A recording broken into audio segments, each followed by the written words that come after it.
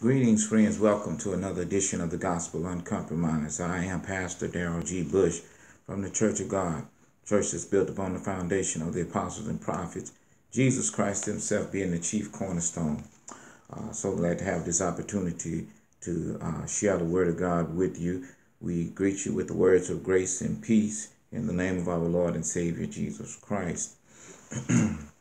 Now, we just wanted to come on and share a word with you, even in these difficult and trying times. We know that the Lord is still good.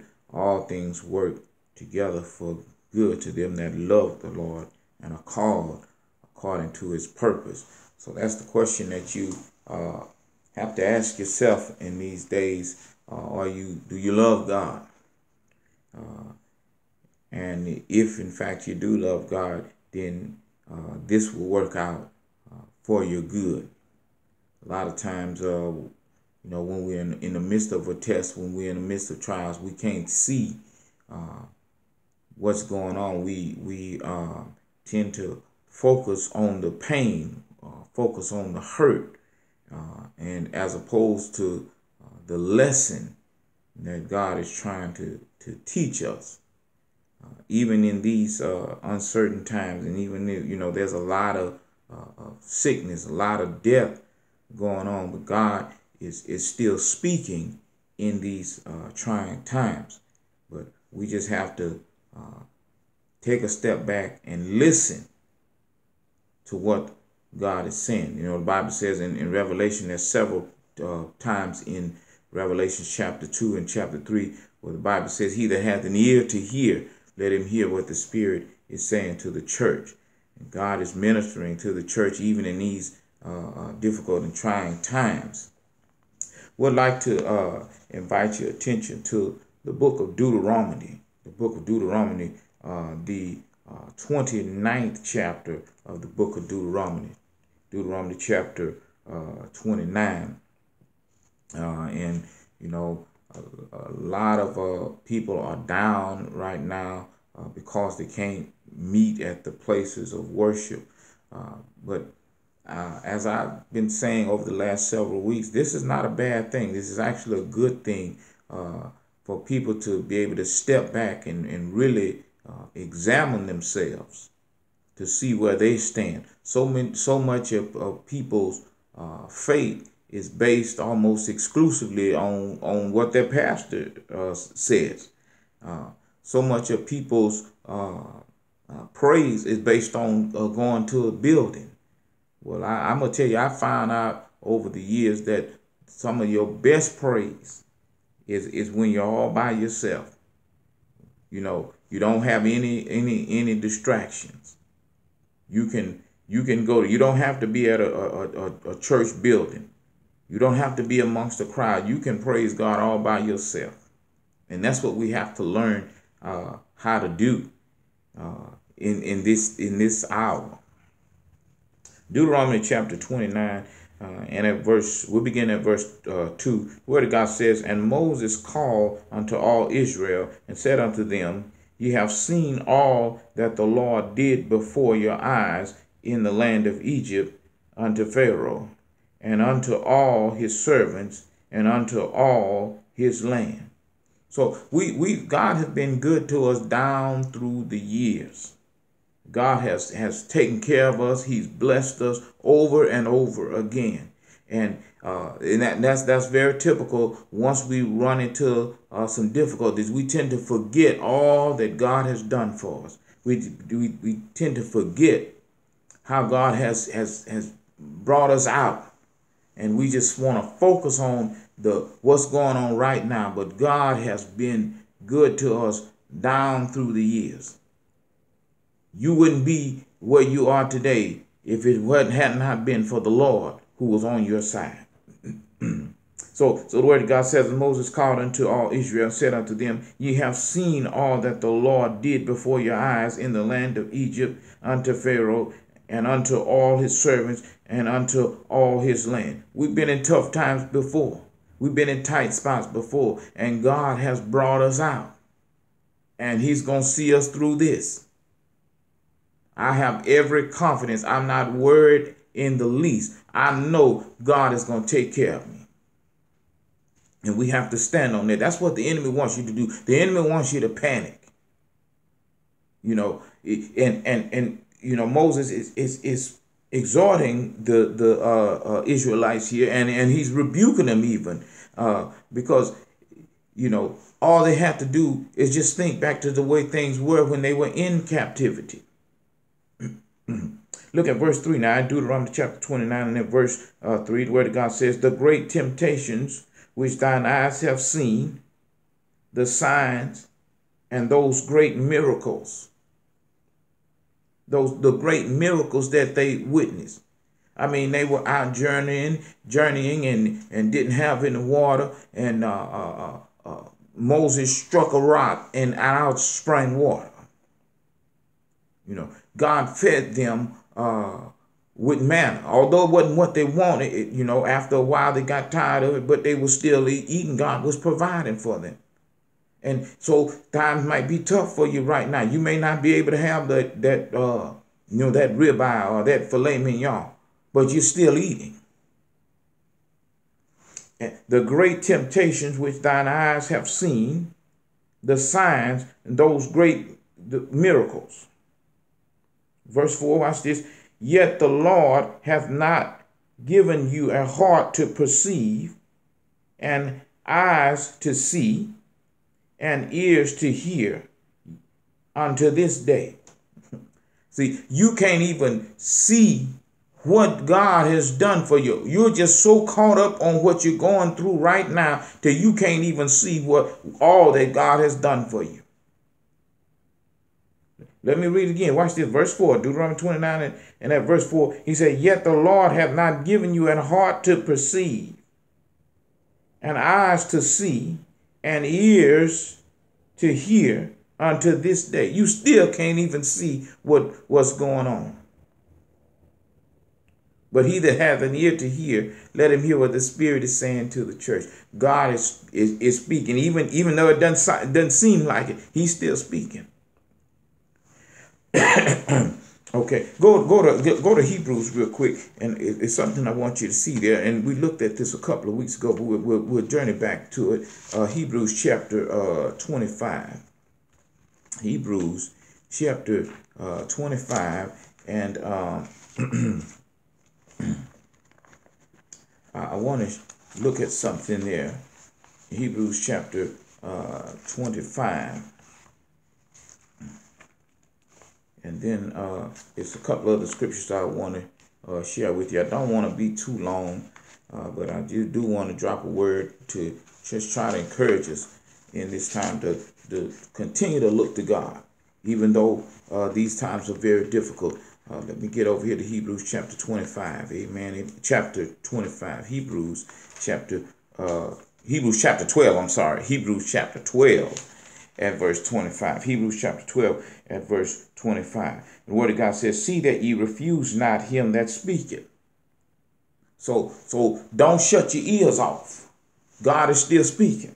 See that you refuse not him that speaketh, for if they escape not who refuse him that spake on earth, how much more shall not we escape if we turn away from him that speaketh from heaven?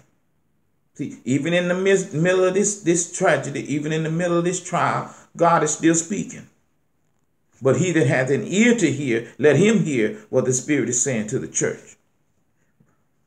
Whose voice then shook the earth. The whole world is feeling this. Whose voice then shook the earth, but now he hath promised, saying, yet once more I shake not only the earth only, but heaven also. My God, and this COVID-19 or coronavirus is being felt the world over. And this word, yet once more, signifies the removing of things that are shaken, as of things that are made, that those things which cannot be shaken, they remain. See, we're finding, we're going to find out what you're really made of. And God tests his people. He tests his people because there are two folds to all testing. One, God wants to show you what's in you. See, there's some toughness in you. There's some things in you that you didn't even realize. And you wouldn't know had you never been tried. And then secondly, and God wants to reveal himself to you. God wants to reveal himself to you. So many people, they had such confidence and they were so proud of their 401k. They were so proud of their job, and all of that's been taken away. And now you really don't have a choice but to trust in God. And this word, yet once more, signified the removing of those things that are shaken. And see, in the storms, in the trials, whatever you lose, see, that was some people just hanging around you just because you were able to be a blessing to them. Whatever you lose in the midst of the storm, when you come out of the storm, don't go back and pick it up. When you're down and out, the friends that are with you through your trials, through your heartache, through your pain, those are your real friends. And yet this word yet once again signified the removing of those things which are shaken. We're finding out what's really important now. What's really important. The removing of those things which are shaken, as those that are made. Those things which cannot be shaken may remain. See the things that can't be shaken. See, and there are some people will foolishly turn their back on God in this hour.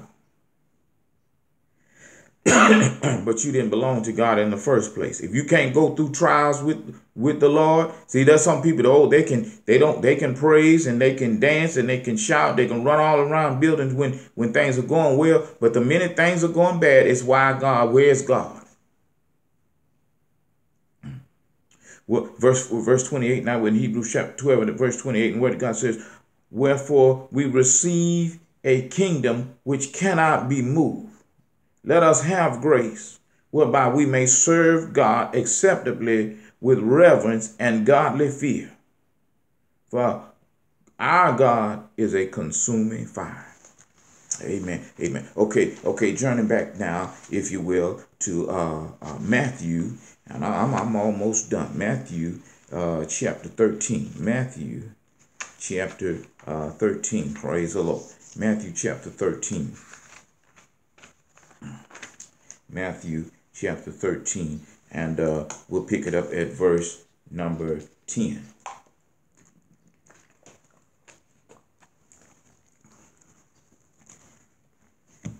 Amen. Matthew chapter 13 and at verse 10. And I said, now, as I said, God is yet speaking.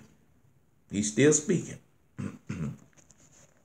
Matthew chapter 13 and at verse 10, the word of God says, and the disciples came and said unto them, why speakest thou unto them in parables? He that hath an ear to hear, let him hear what the Spirit is saying unto the church. Why speakest thou unto them in parables? See, there's some people they have no idea what's going on. Spiritually speaking. Their ears are dull. Look at verse 11 now. And the word of God says, he answered and said unto them, because it is given unto you to know the mysteries of the kingdom of heaven, and unto them it is not given. We're finding out who were just going to church just to have something to do on Sunday. We're finding out who really have a prayer life. Because you wouldn't be shaken if you were grounded and rooted in the word of God. This wouldn't move you. Because it is given to you to know the mysteries of the kingdom of heaven, but unto them it is not given. See, we know, the true believer knows that whatever comes my way, God is working it for my good. Somehow, some way, it's going to come out to my good. Verse 12, watch this. The word of God says, for whosoever hath to him shall be given, and he shall have more abundance. But whosoever hath not, from him shall be taken away even that he hath. Whosoever, so whoever had a true relationship with God, this thing is only going to come along and make it stronger. Your faith will be strengthened. But watch this. Whosoever hath, to him shall be given, and whosoever have, and he shall have more abundance. You're going to come out of this thing even stronger. But watch this. But whosoever hath not, to him shall be taken away. If you were hypocrite, if you were flim-flamming, if you were pretending, man, this thing is shaking you. And your hypocrisy is going to be exposed. And your faith is going to be taken away from you. But with verse 13, now watch this. Therefore I speak to them in parables, because they seeing, see not. All of this, we're seeing biblical prophecy unfolding. So we shouldn't be panicking. The true believer shouldn't be panicking. He told us there will be wars and rumors of wars. There will be earthquakes in diverse places. He told us that there will be pestilence. Therefore, speaking to them in parables, because they seeing, see not. They don't have a clue what's going on. And hearing, they hear not, neither do they understand. They don't understand. Well, this is baffling the world moreover.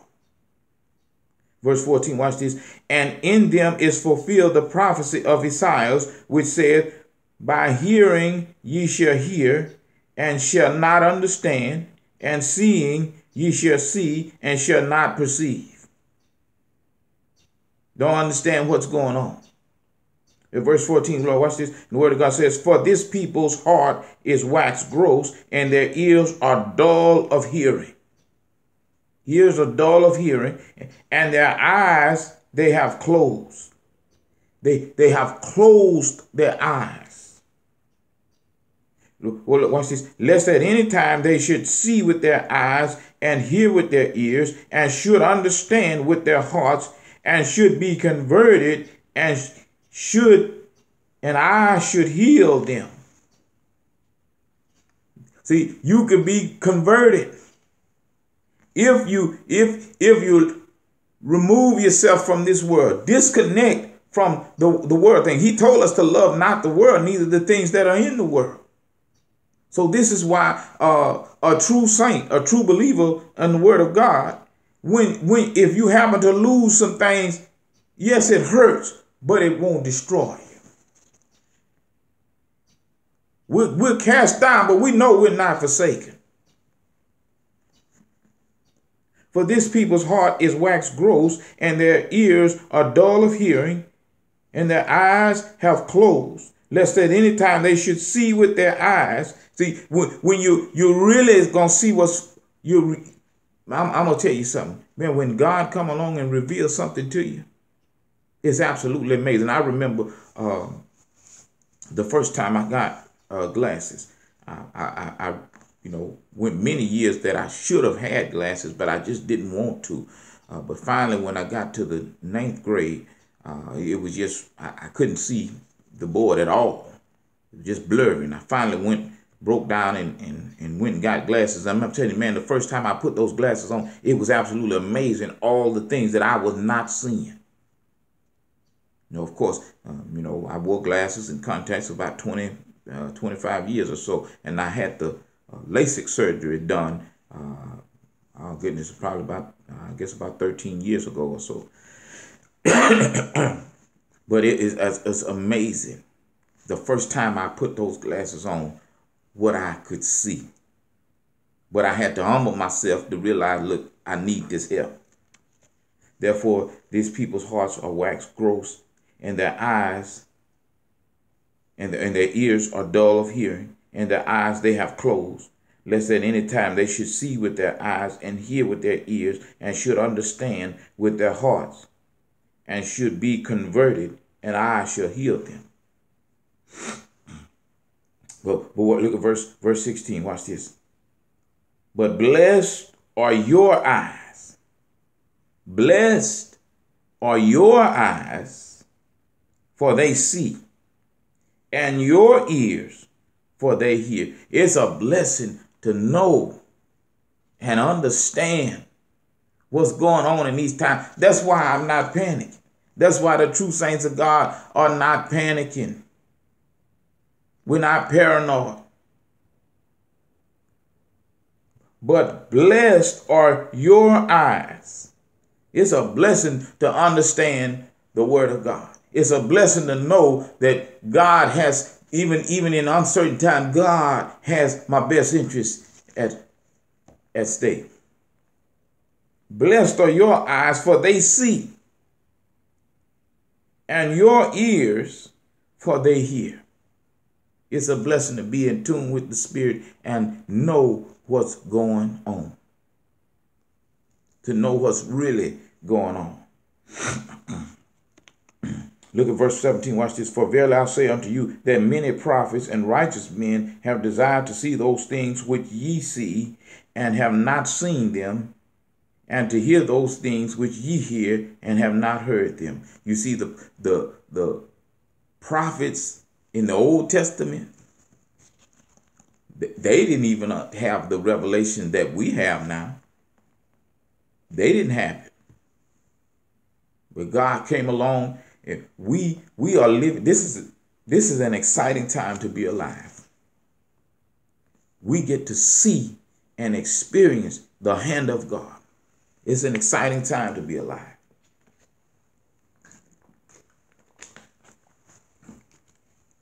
Amen. What are you going to do today? You know, there's an old saying that tough times don't last, but tough people do. And, you know, I've been saying for the last couple of weeks now, don't waste this opportunity. Don't waste this opportunity. Take advantage of it. You know, this is a time right now you can do a good deep dive into yourself, to make some self-examination. The Bible tells us to examine yourselves whether you be in the faith or not. So the fact that you can't right now, you can't go to a church building, this is a perfect time for you to really do some good self-examination to see where you stand. Okay, drop back now here. We're still in the book of Matthew. I want to go back to chapter 7. Matthew chapter 7. Amen. Amen. Matthew chapter 7.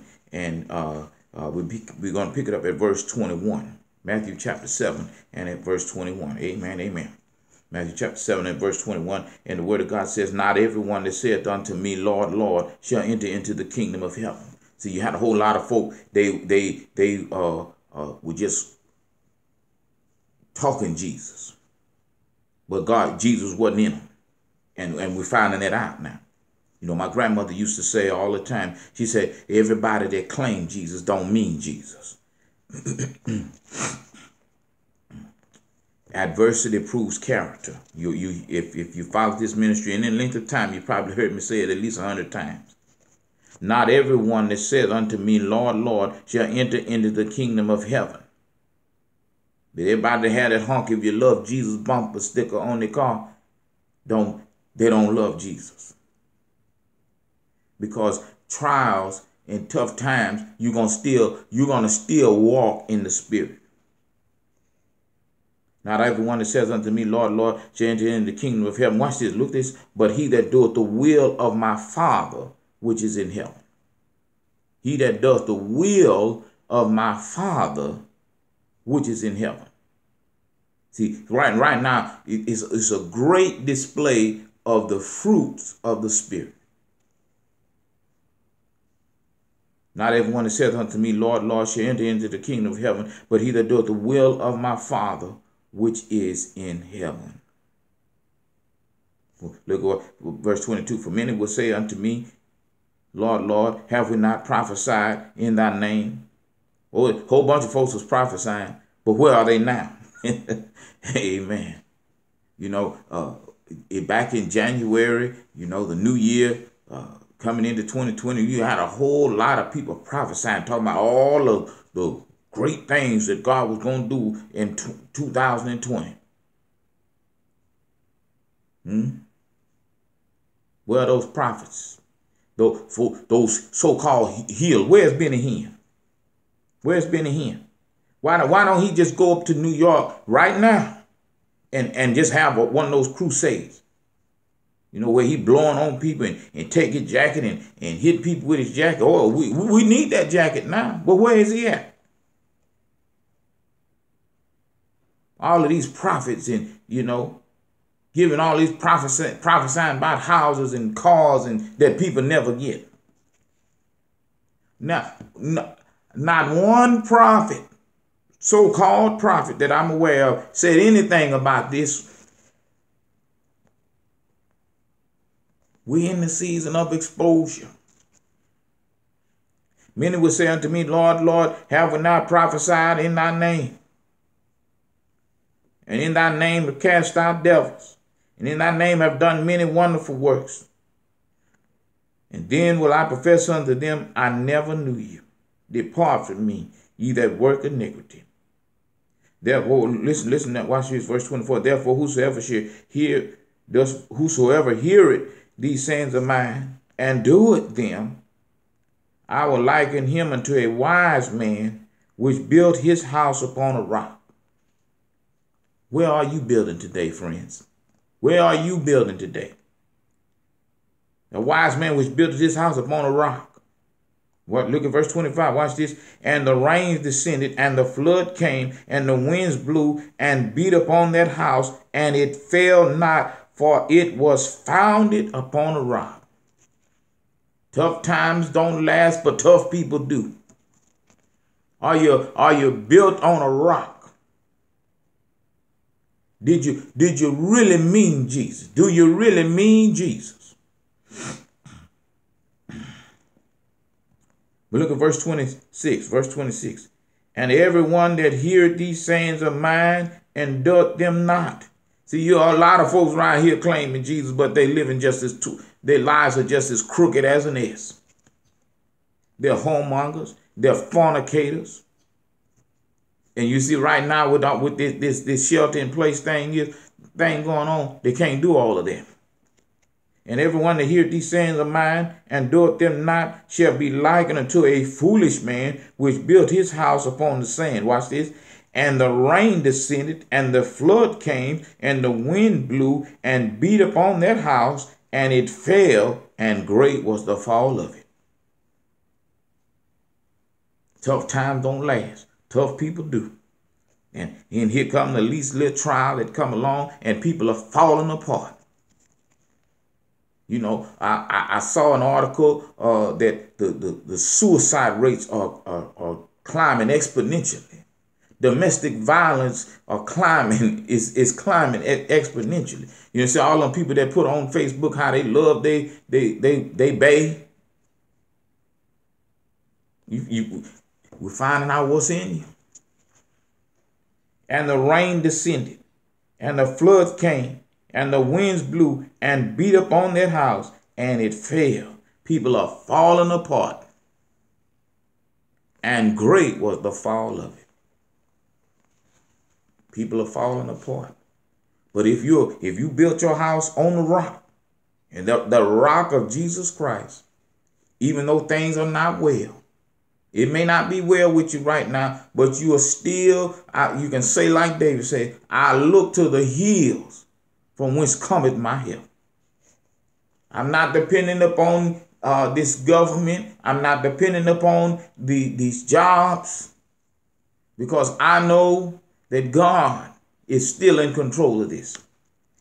I built my house on the rock of Jesus Christ, and it cannot go down.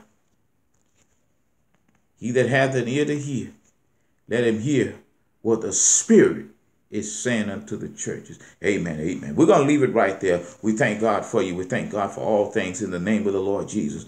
Hope I said something to help somebody. Praise the Lord.